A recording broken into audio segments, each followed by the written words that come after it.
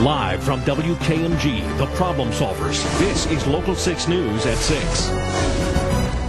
High-tech surveillance cameras, bulletproof cars, windows that can withstand a bomb blast. Some of the world's most sophisticated security equipment is on display at the Orange County Convention Center. Yeah, and although the security trade show is off limits to the public, Local 6 was granted access to see all of the gadgets. Mike DeForest has more. We smoke them out, exactly. Jim Hardy's company has come up with a gadget that can prevent smash-and-grab burglaries like this one that plagues Central Florida jewelry stores. When someone breaks in, this box literally puts up a smoke screen so the burglar cannot see what he's stealing.